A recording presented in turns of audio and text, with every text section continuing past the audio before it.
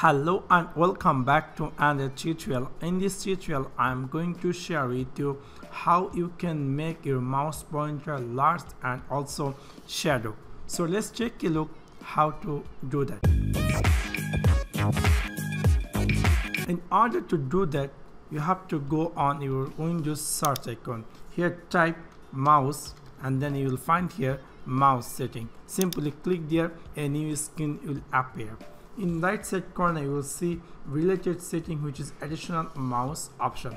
Simply click over there and then you will see mouse properties will appear here.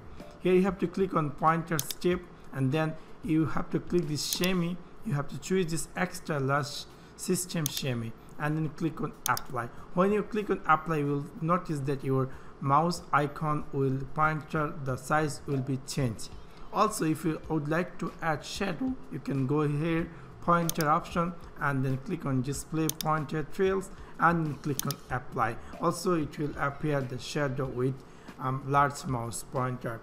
And this is how you can change your mouse pointer size, also shadow. If you like to return back as old, you can same option, same place, click on additional mouse pointer and here go on pointers and click on here, click Windows default system shimmy and then pointer option, uncheck this and click on apply and click on OK. So this is how you can change your mouse pointer size and also add shadow. So that's for now. Thanks for watching my video. See you next one. Peace.